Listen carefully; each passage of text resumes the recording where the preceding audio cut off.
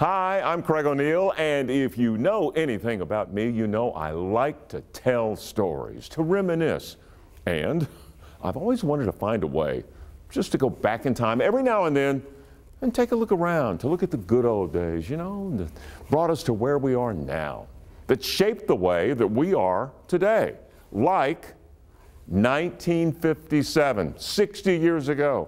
Where were you? Okay, I know.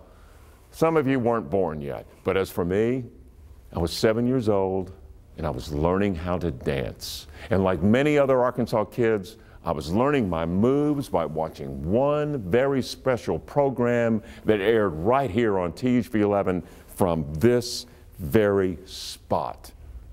Well, thanks to the magic of TV, we can, in essence, go back in time and take a look back at one of Little Rock's biggest years with Steve's Show.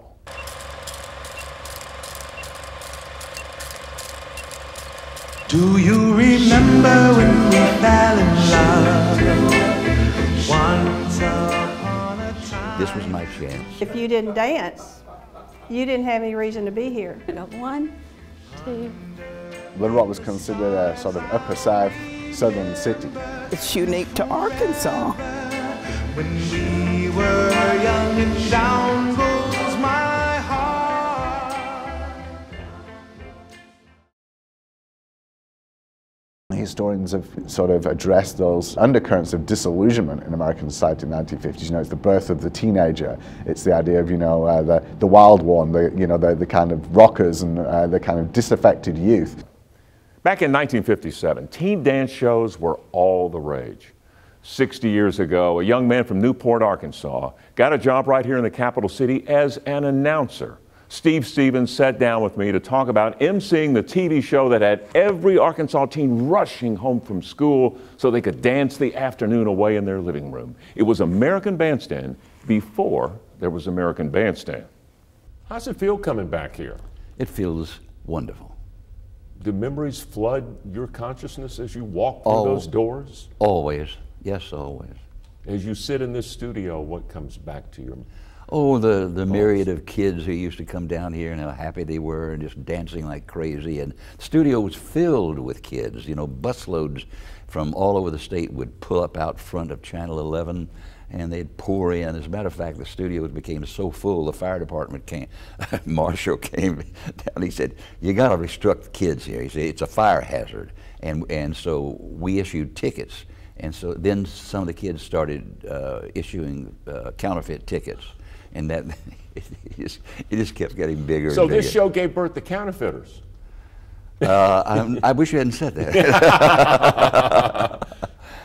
No, they were all good kids. They were, and I'm surprised that could you move around in the studio? Barely. Weren't the kids asking you for your autograph? You know, that's interesting.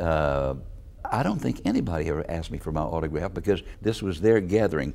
And that's when I realized that I was not the star of the show. The kids were the stars of the show. But how did you get to be a star? You're from Newport. You're right out of the Army. You run in this DJ show. Make that Marine Corps, please. Excuse me. Okay. I'm sorry. Yes, sir. The There was a Marine difference. Corps. There's a difference. Yes, sir. Semper Fi. But you've got this little show in Newport, and all of a sudden, you've got this TV dance show that's really starting to catch on. Serendipitous.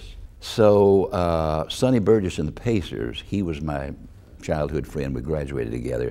He had a rock and roll band. And he said, "Steve, we're going down to Little Rock. Channel 11 has invited us down to be on the noon show.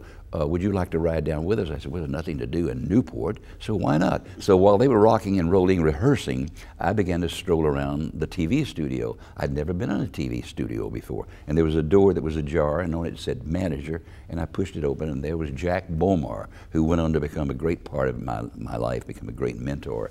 And I said, you don't need any announcers, do you?" And he says, "Well, you know, as a matter of fact, we do." So I walked into this studio, and Bomar and some others said, "You see that studio out there where we are now? And there's a mock kitchen set up. Go out there and sell all the appliances in it." They didn't know that every summer, high school, college, I'd worked at my father's appliance furniture store selling that. So I walked out there and I said, "Hey, take a look at that oven, big enough for a big old turkey, and check out that refrigerator." And so they called and offered me a job at far less than I thought they would. But you know what? It taught me another lesson. If you want something, you need to go for it, regardless of the circumstances, because it's what you want. And it's what I wanted. I wanted to vault from radio to TV. This was my chance. And it really didn't matter what the salary was. Did you get that? The teens were the stars, which could explain why, even today, they have such fond and vivid memories of being on that show. Like Betty Fay, who once entered a contest to win a date with a teen heartthrob. Did not tell my parents, did not tell my sister, did not tell anybody. Put it in the mail, didn't even think any more about it. One day I went to the mailbox and it said, KTHV Channel 11. I went, oh my goodness. And it said that I was a finalist. I came down and I was interviewed, and they called me that night and told me that I had won. The day that he was to come at Steve's show, Steve brought me out. He said, I am so sorry. I am so sorry, but Tommy cannot come. I said, well, oh, that's okay, that's okay. And about that time, he comes through the drapes, and here he comes, and all the kids went crazy, crazy, crazy. You know, one of the things about THV11 is that we're still in the studio where it all started back in the 50s. There are still spaces that evoke vivid memories in Steve, like the hallway just outside this studio. Right now, this is where the kids all came down to go in to dance. Right here. So these steps were still here? Right here, yeah. Dozens of kids. Mm-hmm. Young Crowded. Footsteps. Crowded. Energetic. Yeah. Fired up. Right. Their hormones raging. There were girls at Steve's show. Did you ever have trouble getting them to start dancing? Oh, God, no. Are you kidding? The more you dance, the better you get. If you didn't dance, you didn't have any reason to be here. I wasn't supposed to be dancing because of our religion. But my sister and I spent hours in my bedroom teaching me how to dance. Did you have an open door policy? Yeah, and had a record player in there. I played records for them. It was all before the show. We'd help him pick out what sounded good that we could dance to. We had to really behave and be quiet and be good, and they let us do whatever we wanted. It's so weird. Standing here right now, I'm having this urge to dance. Yeah. Once it gets in your bones, it's there. I'm going to start on my right, and you're going to start on your left. You start on your right, okay. So we're going to go 1, 2, back step, and then you come back up, okay?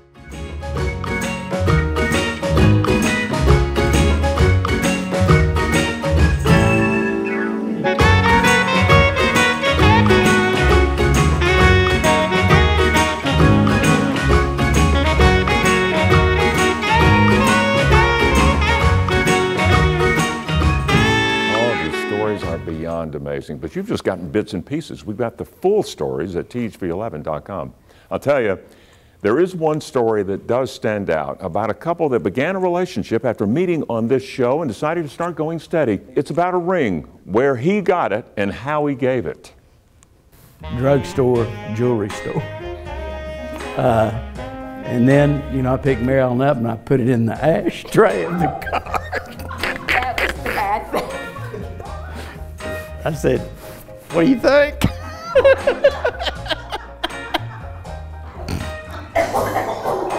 It's not too bad, really 56 years.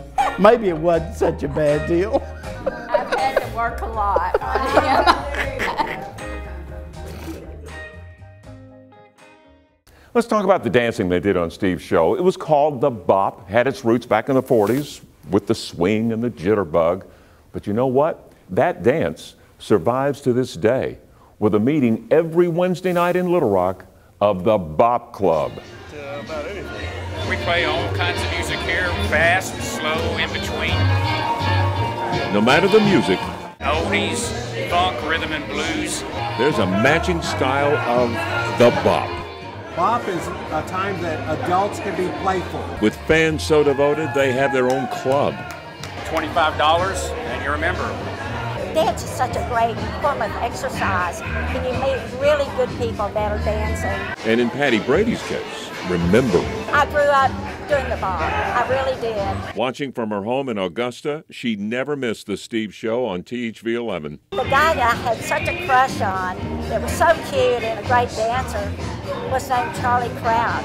When the Beta Club from Augusta High School went to Little Rock for the annual convention, she saw her chance. And so we all went to the Steve Show on that Saturday. And Steve announced there'd be a dance contest. And that's when Patty saw a miracle when her heartthrob, Charlie Crouch, asked her to be his partner. We won the dance contest, and we got to go up, and Steve told everyone we had won the dance contest and rewarded us with a 6-pack of Cokes. You see, the bop lends itself to meeting that special someone. She started going to the bop club, so I started going to the bop club. And thus another example of the power of dance and romance. We started dancing together, fell in love on this dance floor, and got married on this dance floor before one of our Wednesday dances. You know, there's a little more to it than that. If you watch the bop closely, you understand its magic. On Steve's Show, and why its survival through 6 decades. No matter how many twists and turns on the floor, people never lose touch. Speaking of never losing touch, Sandra Hubbard is a documentarian and filmmaker who was on Steve's Show. She wanted to do all she could to harvest those memories. It was a real happy time. It added to all of our self-esteem.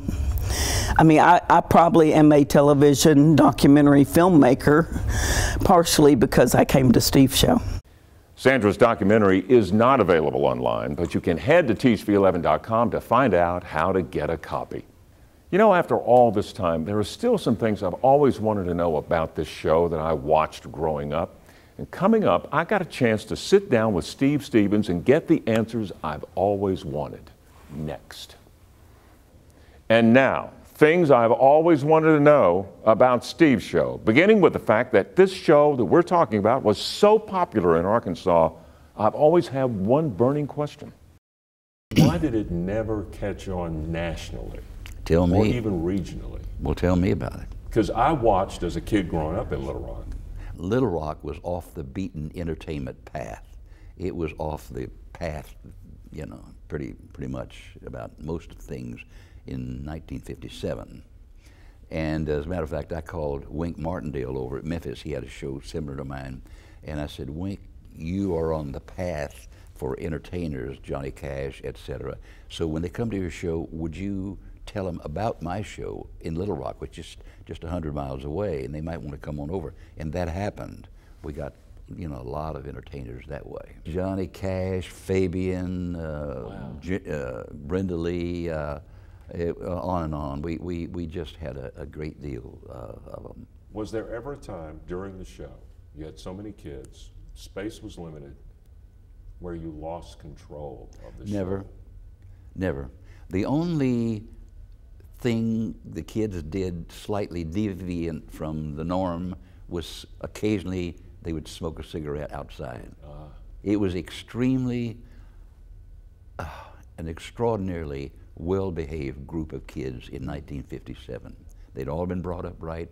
It was a great time of life. It was between 2 wars. It was just a peaceful time, kind of a Norman Rockwell time, really. The African-American presence on the show. You know, that's incredible. I reflected back on that. We never had a phone call, never had an African-American child show up at the show. It was, you know, at that time, certain things were unsaid. Oh yeah, if this came on in 57, we know what was going on in Little Rock. Yeah, but the turmoil was going on. Right.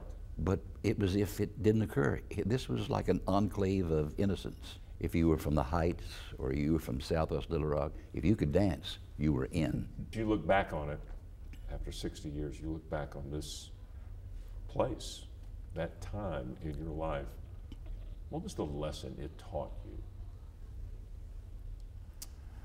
Well, I never thought about that. It taught me how to be more humble, because you just never know what might come your way. And sometimes you get lucky, as I did.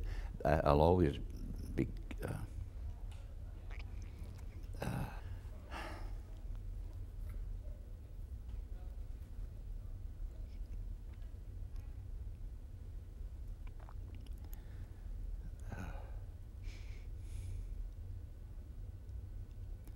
I'll always be grateful to Channel 11 because it opened the door for so many wonderful possibilities that occurred in my life.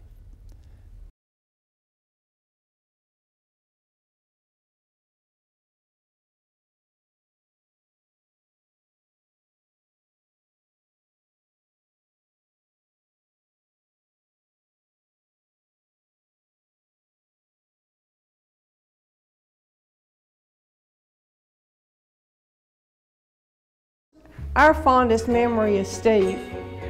Steve was a good guy. He was always very generous, and he treated us like we were adults. Of course, we weren't.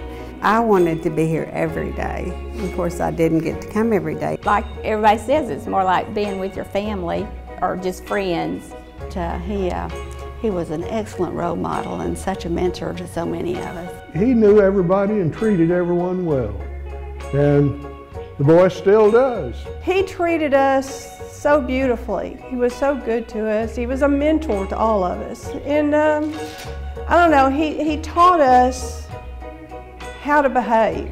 Sometimes I wondered how he really managed to do that because we would get excited and talk out of place and talk when they were having a commercial or something like that. Things were different then. Friendships. Don't, you know, can you cut this up? But I'm such a crier. But see these people sitting over here, they've been my friends since I was 12. Golly, I wish I could tell you something other than it was just a lot of fun. We had a good time. It was the good times that we didn't have any problems in our life. We weren't rich. None of us were wealthy, and but we thought we were. Yeah, we're almost like family type deal almost. I told you in 1958 that the people you met on this show would still be your friend 60 years later. I really wouldn't have been surprised because we were a close group. We were from everywhere. Oh, we'd pair off and dance, and we didn't necessarily dance with the same person the whole time. We'd mix it up. As I walked in here today, just a flood of memories. I mean, this is the first time I've been in KTHV since the last time I danced here. Happy days. It's like happy days. I remember all these people because they really were the stars. You know, when you think about it, you think that if THV11 was going to have a special, it would be about Christmas. But in a lot of ways, this was, because you've met people who became close, who became like family, who were involved in the community, who built something magical, qualities that we cherish with Christmas, and qualities that are contained in the phrase that we use all the time these days here, "This is home," a phrase that actually began in those days, 60 years ago, with Steve Show. Hi-ho, Steve-O. Do you remember when we fell in love? Once upon a time. Do you remember how we used to talk? Underneath the stars, I'll remember you forever when we were young and shy. You know, when I reflect back on things, I'm reminded of something the poet Sophocles said 2,000 years ago. He said, sometimes you have to wait until the evening to see how beautiful the days have been. And it was really a good time.